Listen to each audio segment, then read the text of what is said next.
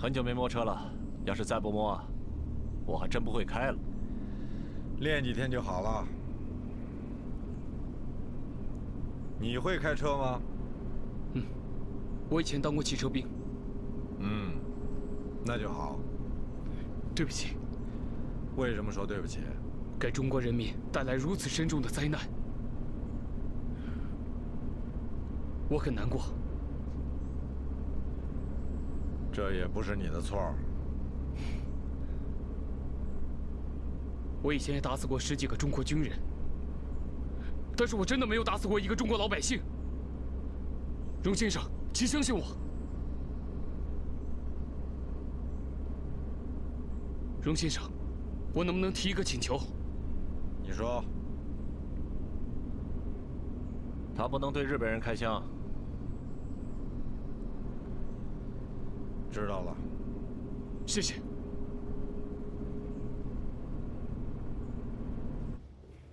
娘，又该喝药了。哎呀，你怎么又来了？来，给我。你爹呢？娘，你想我爹了？他这么久没出现，一定有事。你说不说？他们不让我说。说。哎呦，你还跪下了？你们俩聊吧，我真受不了。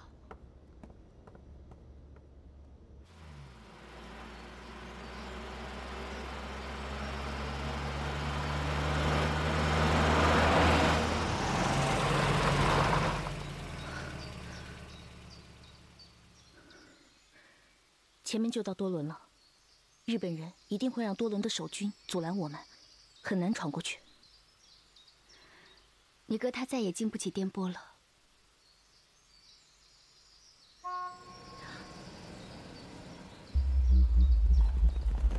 有一辆运兵车，几十个骑兵，距离这里3里多地。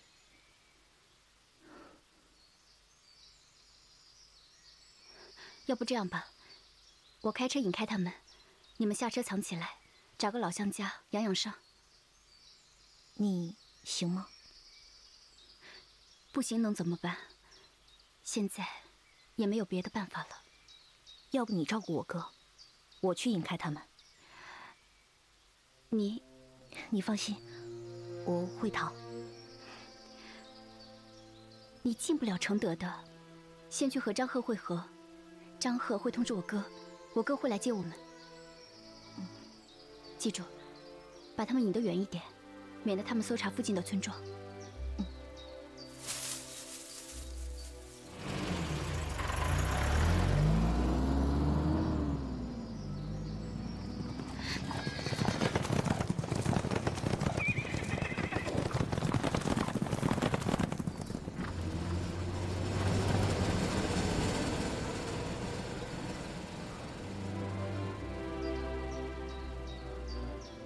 谢谢。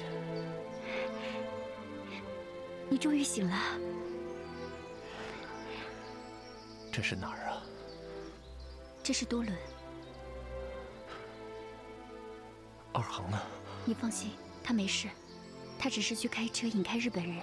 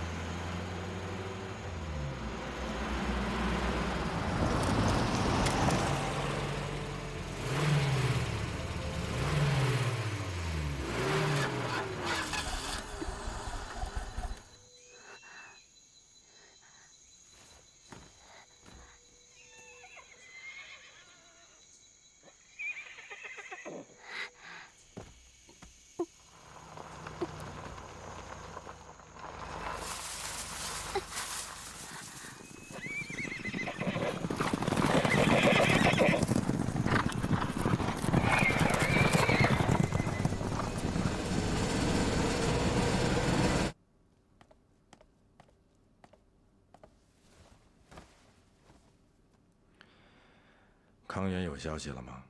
又失去联系了。清水重伤，失去了战斗能力。徐锦川重伤，大小姐和徐二航护送他离开康源了，目前的情况不清楚。耿宇呢？在康源善后。这一次，我们死了10个兄弟。查查他们家里还有什么人？他们以后的生活荣家关了。放心吧，大少爷。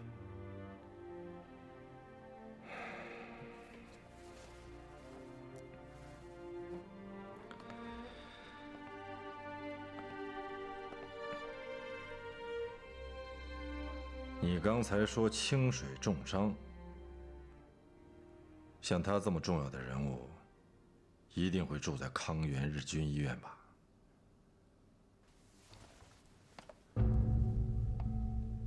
大少爷的意思是，耿宇的日语不错，不知道身手怎么样？对付一个失去战斗能力的清水23，应该问题不大吧？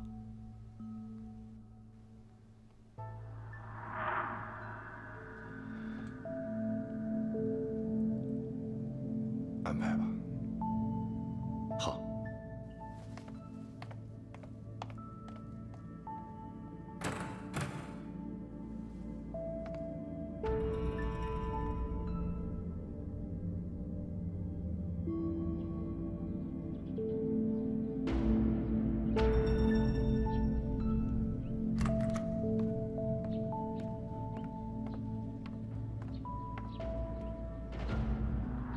太佐、布を持ってきました。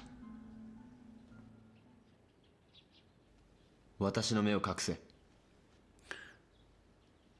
なぜ目に隠せるのですか？長い間自分の聴力を鍛えてきたが、主人さんと比べるとまだいささか劣る。早く追いつかねばならん。は。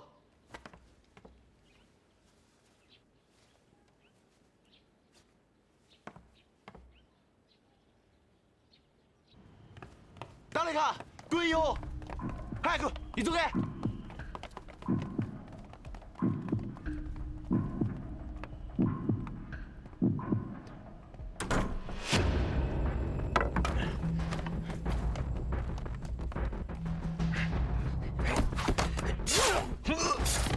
欢迎。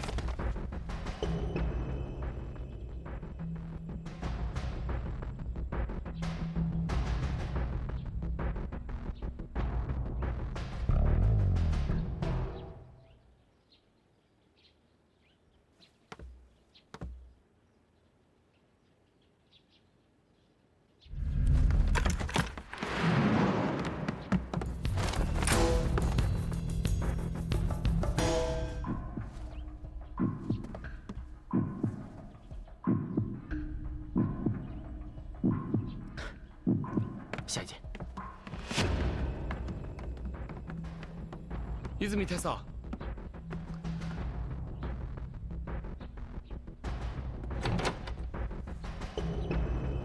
ここだ。大佐、何があったのですか？ここは危険だ。すぐに移動するぞ。は。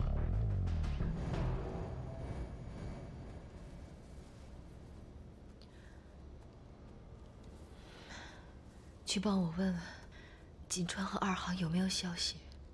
其实何止徐大少爷啊，荣二少爷还不知道怎么样了呢。榕树怎么了？前2天荣二少爷被日本人给抓了，荣木纯一让荣大少爷3天之内查出你们的下落，不然就杀了二少爷。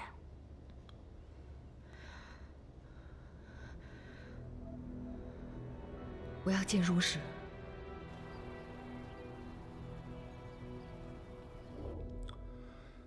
什么事儿啊？榕树的事儿。谁告诉他的？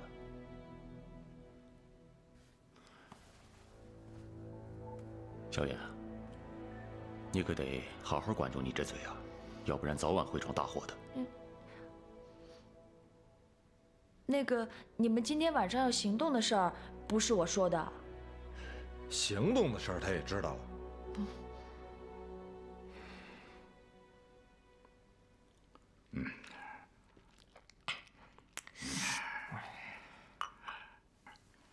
荣石是想救吕良彪的小子啊？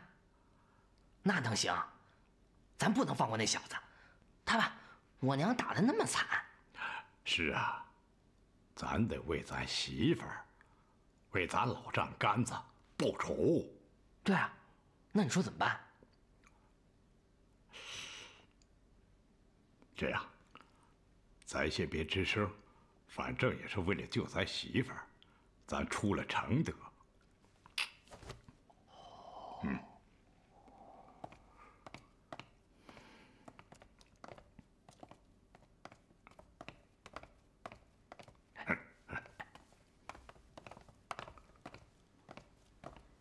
二位就不要下去了。大少爷和徐大小姐碰一下计划的事儿。不是不让告诉他吗？他知道了肯定会加入的。 就他那身体，没你们这么用人的。是，谁告诉他的？谁告诉他的？这老娘们嘴。我说的。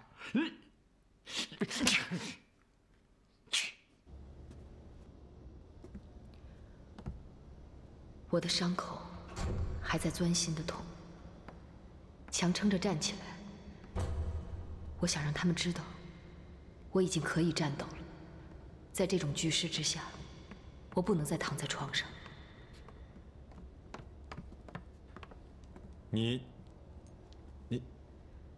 怎么这么快就下地了？本来伤的就不重，再说樊小燕的针灸很奏效。那也不应该这么快。只要我自己不倒下，就没人能把我打倒。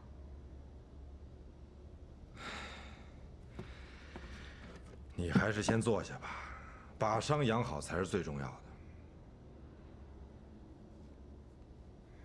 我知道，你这么做无非就是想告诉我，你还能打。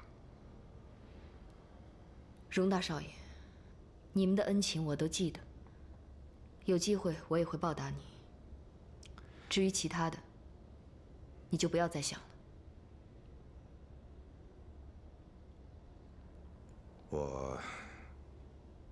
我知道，这里边可能有点误会。有没有误会，我不想知道。说说你们的计划吧，我想听听。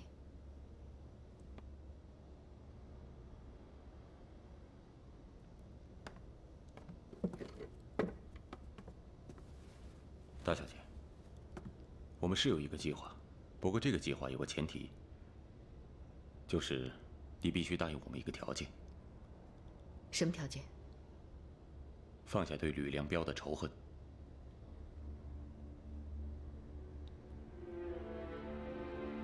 那不可能。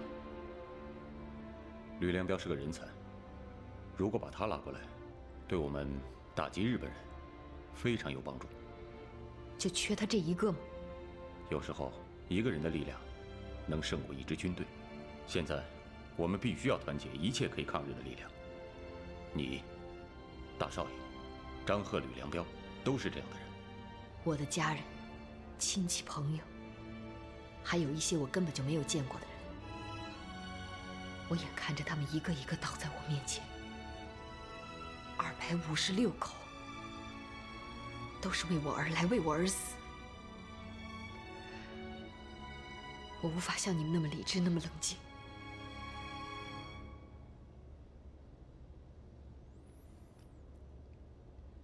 我们非常理解你的心情，但是，如果是为了救荣家呢？救荣家？是。竹木纯一还是怀疑荣家救走了你，但如果义勇军救走了吕良彪，那么就坐实了吕良彪的罪名，我们荣家就摆脱了嫌疑。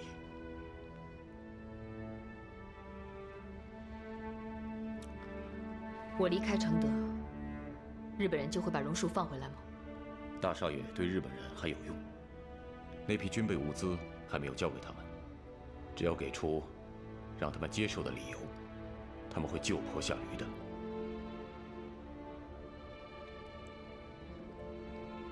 我可以给你们一个更充足的理由，让他们把榕树放回来。给我换个地方，把我的地址告诉他们。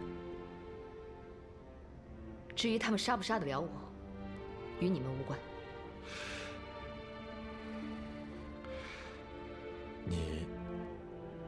你如果这么做，会打乱我们的全盘计划。你的计划是什么？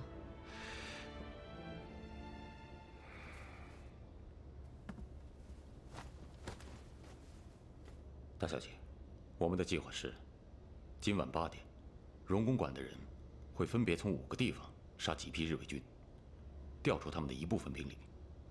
8点半，义勇军化妆成扫荡归来的日军进城，直扑避暑山庄，救了吕良彪就走。我们的人负责扫清守门的守卫，把你们送到城门口与他们会合。我没有打乱你们的计划，你不用冒险让手下去杀日伪军了。只要把我的地址告诉他们，避暑山庄马上就空了，更有利于你们救走吕良彪。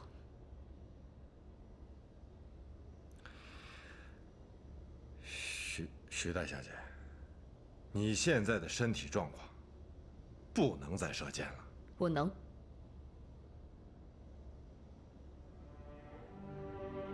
我只是担心你的那些手下。这点，大小姐可以放心。荣公馆的人都是经过严格训练的，拿起枪就是战士，放下枪就是伙计。我弟弟妹妹有消息了吗？徐大少爷受伤了，但是你别担心，已经脱险了。他们会到义勇军基地与你们会合。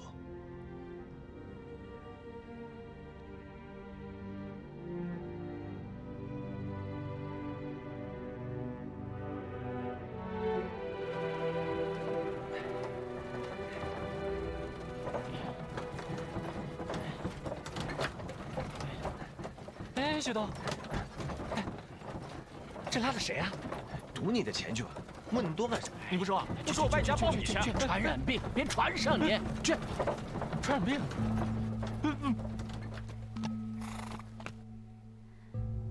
多伦也有我们荣家的分号，我明天去一趟，给你带一些药回来。等你伤好的差不多了，再让我哥派人来接你。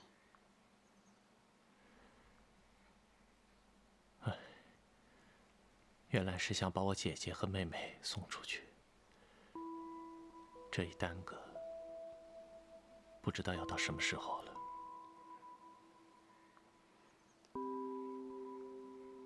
你一定要走吗？我现在就这2个亲人了。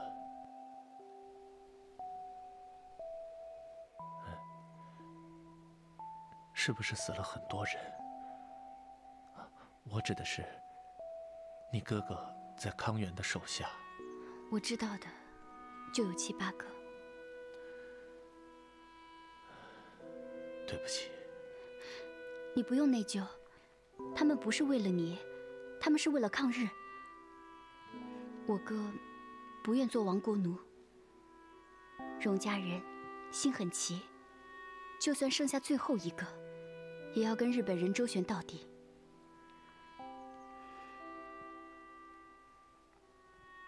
你们这些身怀绝技的人，真的能袖手旁观吗？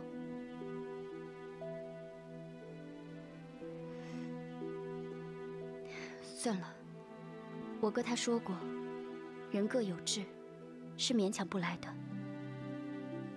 等你伤养好了，你们就走吧。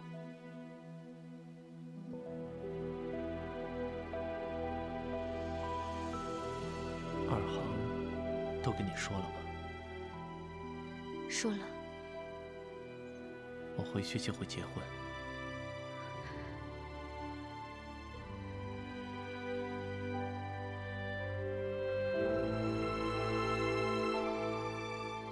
那就提前祝你们幸福。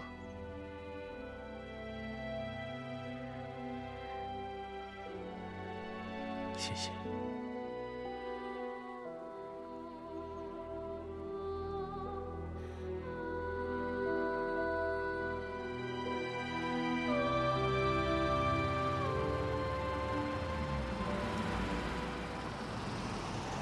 この先が甲州です。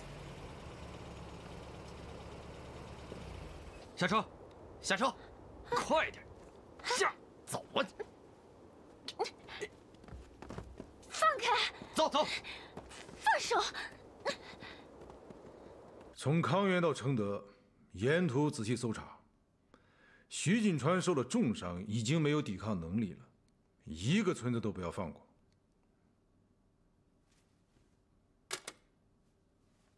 张难达了，清水军不能参与今晚的行动了。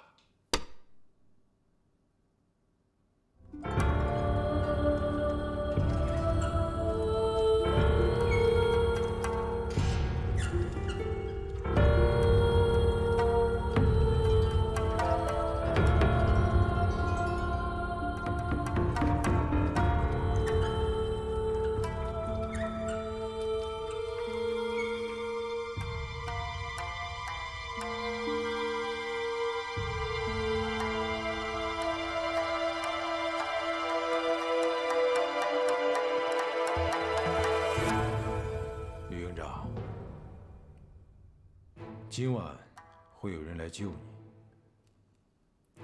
谁？你比我清楚。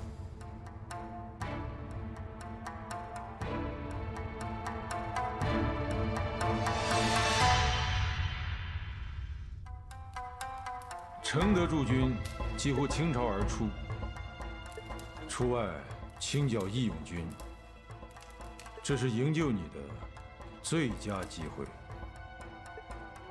我再说一遍，我没有同伙。如果有人来救我，你杀了我，我死而无憾。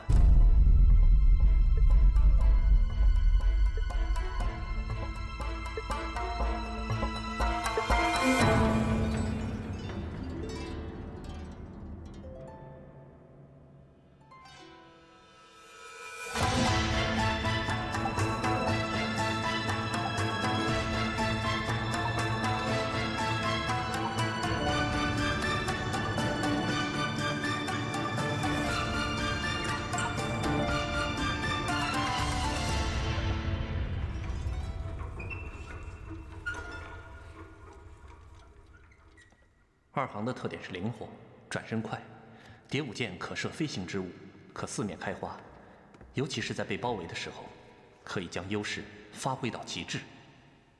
大少爷，怎么样？耿宇至今没有打听到清水的下落。还有，康源正在全城搜捕参与营救徐锦川的人。那就把我们康源所有的兄弟全撤回来，只留几家店铺就行了。是。此外，你带徐一航去筒子街18号，安排好人接应他，安排好他的退路。嗯。日军军服做好了没有？快了。做多少算多少吧，拿到咖啡馆，今天晚上有大用。放心吧。等等，你去徐一航那儿借几支徐二航的剑来。借徐二航的剑？对，只要徐二航的剑。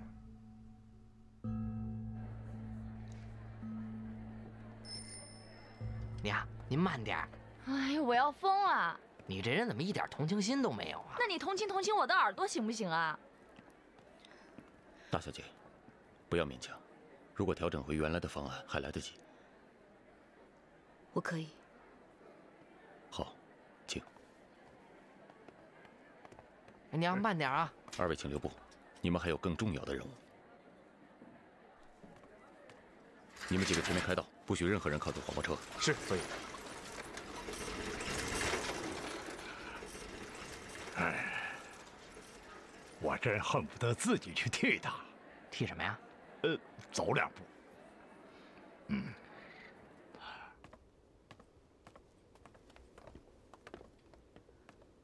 就这儿了，大小姐，看到吗？看清那个小阁楼。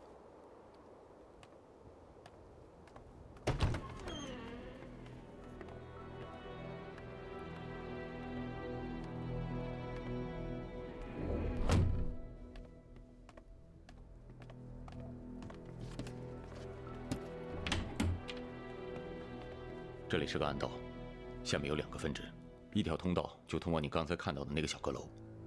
你们可以在那里伏击日伪军的头目，杀了人之后立刻退回暗道。它的另一条出口通向背面的院子，院子门口会有黄包车，会有人送你们去城门口。敌人已经有过一次被骗的经历，这次一定会实现派人打探虚实。你们一定要让他们确认你们在这里之后再离开。这房子的主人是谁？放心吧，房子的主人已经洗过底了。哎，荣大少爷怎么在承德挖了这么多地道啊？是啊，大少爷利用这条地道，从常绿林手里可救了不少人呢。哦。对了，这是止疼药，大少爷让我交给大小姐，还特意嘱咐，这药不能多吃。一定要在万不得已、必须吃的时候再吃。哎呦，还吃什么止疼药啊？还没我按的好使呢。还有，大少爷让我向大小姐借几支2小姐的剑。借2行的剑？需要几支？你自己去拿吧。好，我知道了，荣大少爷是想留个念想吧？别瞎猜，想歪了。我可没瞎说。荣大小姐都说了，我听见了。大少爷今天晚上会在咖啡馆里坐镇指挥。他坐镇指挥？是啊，大小姐平时见到的荣大少爷，并不是真正的荣大少爷。小燕，2小姐的东西我都准备好了，把她的衣服换上，特意给你做的。哎，我还有事儿，失陪了。今晚由荣石坐镇指挥，我真的很担心。他枪法虽然好，但连句话都说不利落。等他结巴完了，恐怕仗都打完了。不像索杰，一眼就能看出是个心思缜密的人。哎，这荣大少爷呀，人哪儿都好，就是太花心了。明明跟鲁大小姐有了婚约，还喜欢咱2小姐。他没什么本事，全靠索杰。可是我们大队长把他说的可厉害了。花花公子而已，这样的人靠不住。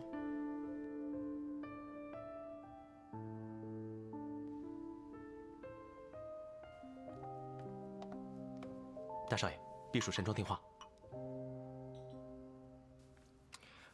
喂，是我，竹木将军，你好。荣会长，我邀请你到我这里下盘围棋啊。真是抱歉，我没有学过，实在不知道围棋怎么下。象棋我也可以奉陪。3天期限就快要到了，明天天亮之前再没有徐家姐妹的下落，我弟弟还回得来吗？怎么说？荣会长今晚要熬夜了。岂止我要熬夜，我手下这些兄弟恐怕没有一个人能睡觉。好，那我等荣会长的好消息。好，将军再见。再见。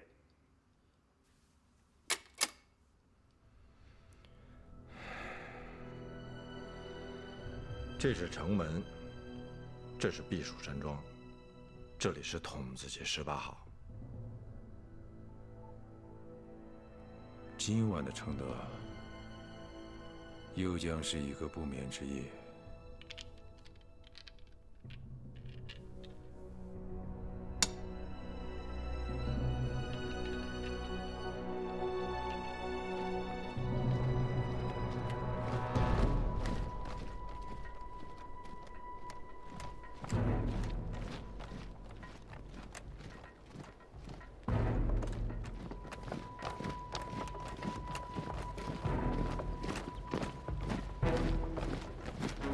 都回来了，快去报告索爷和大少爷。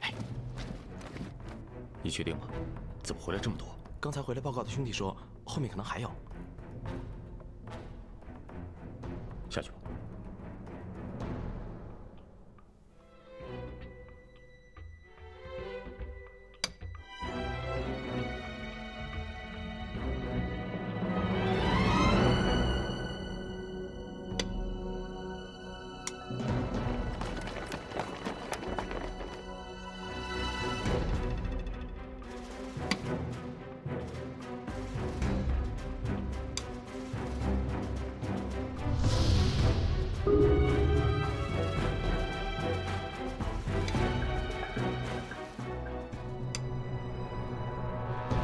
是不是他们觉察出什么了？完了，我们上当了。上当了？竹木这只老狐狸故意放出风去，让城里的日伪军倾巢而出，去围剿义勇军，就是为了要引我们上钩。现在义勇军只要一进城门，我们就会被他们一口吃掉。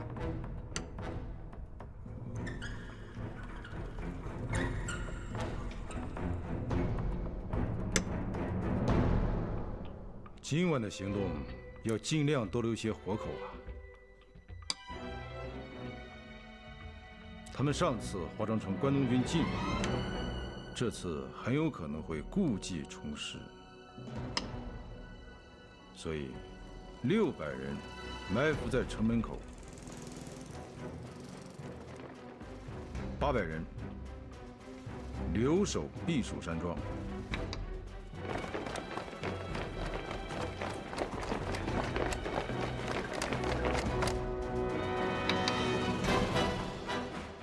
现在取消计划还来得及，不能取消，必须立刻把徐航送出城去，否则义勇军想得到那批军火，将会付出更加惨重的代价。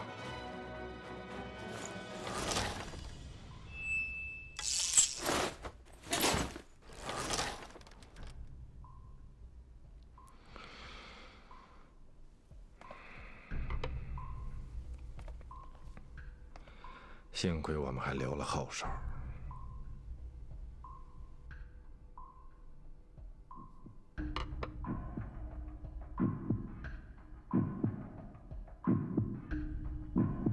将军，如果我们的对手是荣石的话，他手下可有好几百人呢。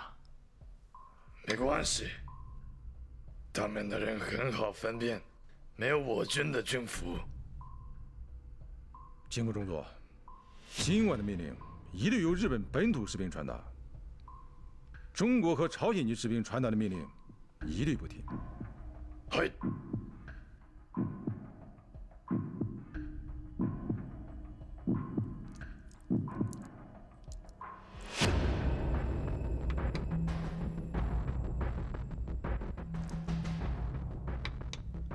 关东军有1半兵力长期在外清剿义勇军，不可能这么快接到命令赶回承德。我估计今天晚上，在承德的日伪军加起来最多不会超过1500人。所以这次的主力要由我们来打。城里的关东军虽然多，但不过是一把小卒子而已，而且这些小卒子要防守那么多地方，尤其是军火库。对他们来讲，一定不能再出事儿了。所以这个中队应该是雷打不动的。而城门口，现在应该部署了有600人，等张贺他们进来，把他们一网打尽。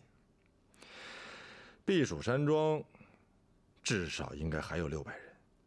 为了防止事先进城的义勇军对他们进行偷袭，可他们这每一个点都有几百人，我们攻不进去啊。徐锦川身负重伤，徐一航丧失战斗力，而徐二航又不敢杀人。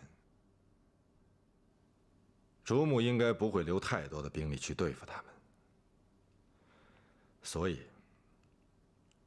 要让竹木纯一以为徐二航开杀戒了。现在几点？6点。那就先安排弟兄们回去睡觉，凌晨2点半起床，等大伙睡足了、吃饱了，再跟鬼子较量。可是张贺8点半就得成为就位了。张贺是个非常谨慎的人，得不到我的信号，他是不会动手的。去安排吧。好。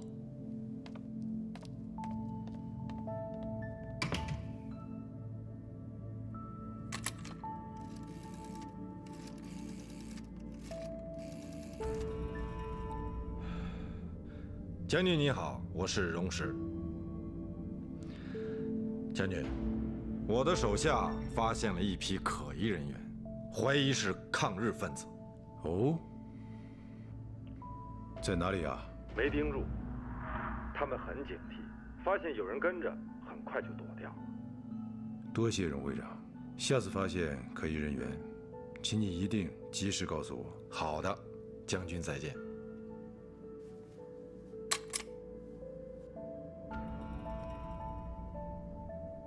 命令下去，今晚谁都不许睡觉，打起12分的精神。嘿，小五，大少爷，你也睡觉去，定好闹钟，2点半起床。是，大少爷。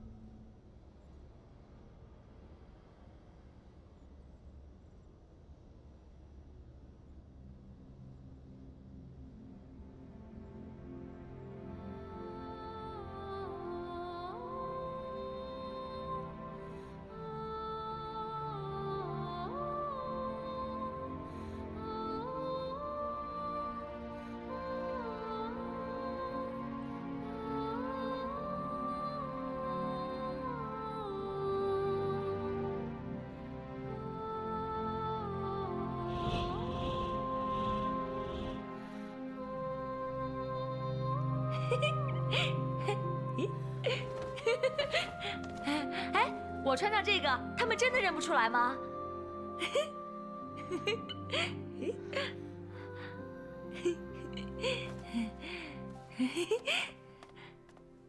哎，大小姐，你快点休息去吧。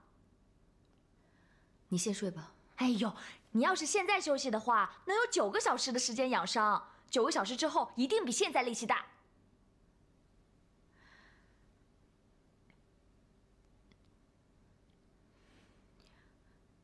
你去睡吧，不用管我。哎，我还没穿过瘾呢，就要脱了。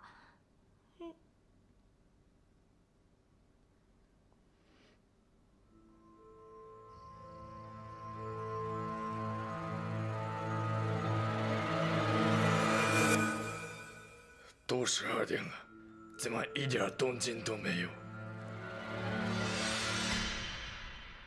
今后军要有耐心。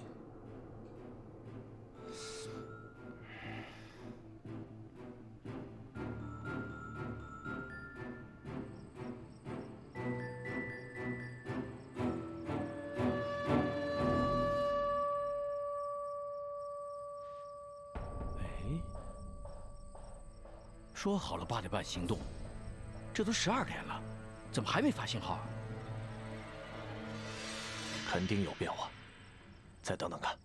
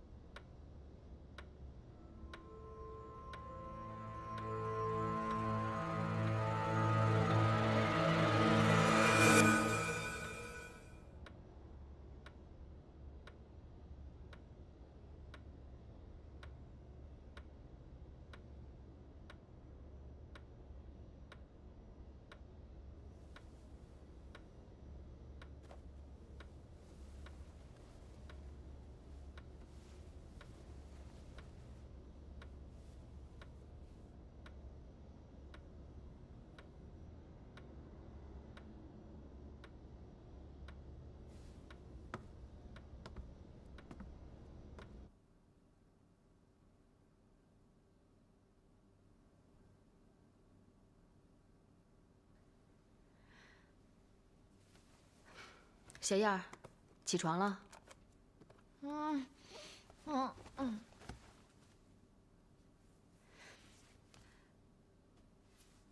给你一挺机关枪。哪儿呢？枪在哪儿呢？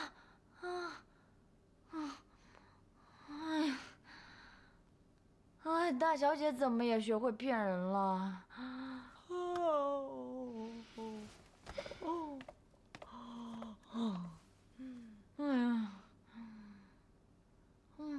快起床！